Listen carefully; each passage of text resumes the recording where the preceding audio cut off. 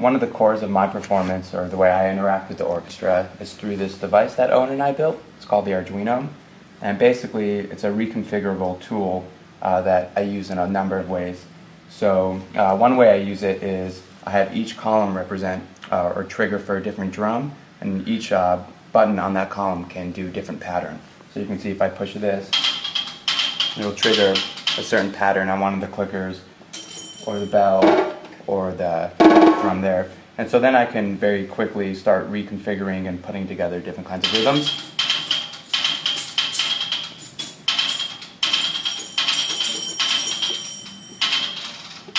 That kind of thing. But then, you know, in a minute, you know, when we go to another piece, I can just change my software over, and then I can be doing something completely different. So for another piece, I'll be using this in a very different way than when I'm controlling the robots with it. Or, you know, for another piece, I have different pitches mapped out to it, and I can trigger kind of a synth. And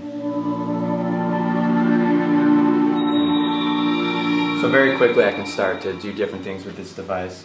And so in the performance I'll be doing all that, doing some live drumming, also playing bass, that kind of thing. My focus is just on primarily the drums and rhythmic material. So I'm sending information to the robots usually to provide rhythm from the robots, and then also I have a bunch of software set up so that I can perform on the Arduino and improvise with the drums, which sounds something along the lines of that.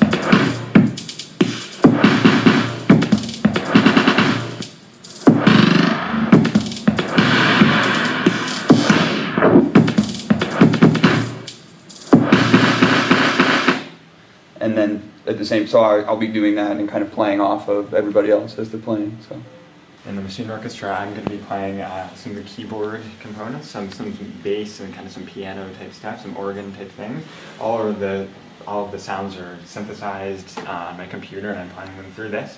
Also, I built this thing that I call the Helio. It's a series of touch strips that are completely user mappable. So the idea is that I can assign any one of these touch strips to any parameter on any of my sounds. So I can be playing on the bass, for example. Get that rolling here. And then I can adjust that sound based on some parameter that I defined and mapped to it. And then I can also manipulate other sounds. So I'll be interacting with some voice samples, for example. So I've got like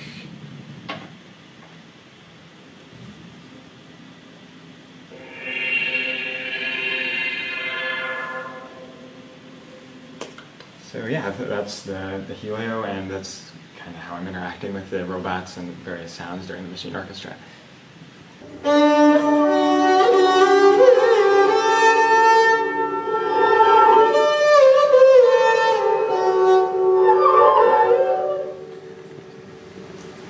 So this is the Dilruba, the traditional Indian instrument, and on the bow there's an accelerometer that's controlling a Max patch. Max is a computer program for interactive musical performance, and it's also through this you can control the notes will interact with me in the way that I'm playing.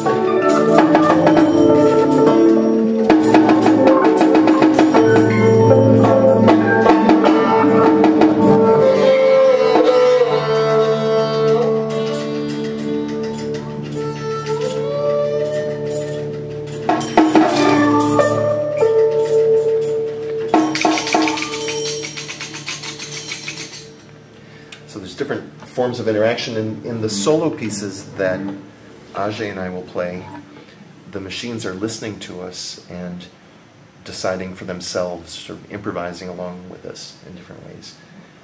This is the Dilruba interface. My sitar has a number of sensors on them in a very similar design to what Ajay has. He can show you his sitar instrument.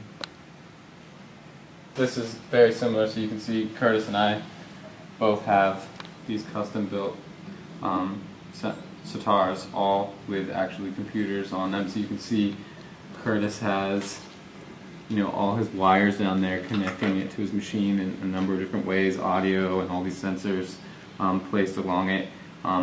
Mine's the same, similar situation. So we have sensors like here giving thumb pressure. We both have accelerometers in it, so you can get X, Y, Z of how we're holding the instrument. Then, I have a series of buttons and knobs on here. You can see my sitar has a USB cable, which is completely insane, so to talk to the machine. And the idea is I can sit here and my computer's all the way over there, and I can talk to it, so you can see I'm running Ableton and being able to control different sounds. And then this one.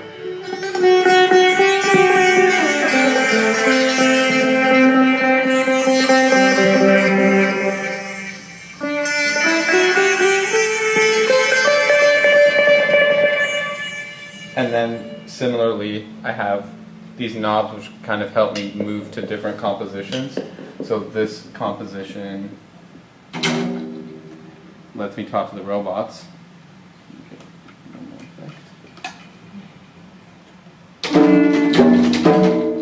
So we'll only play whenever I'm playing.